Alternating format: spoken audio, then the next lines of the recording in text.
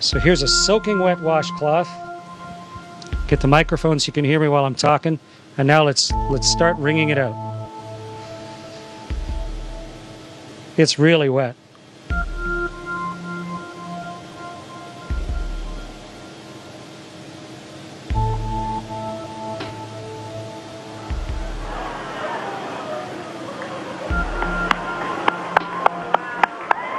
It's becoming a tube of water.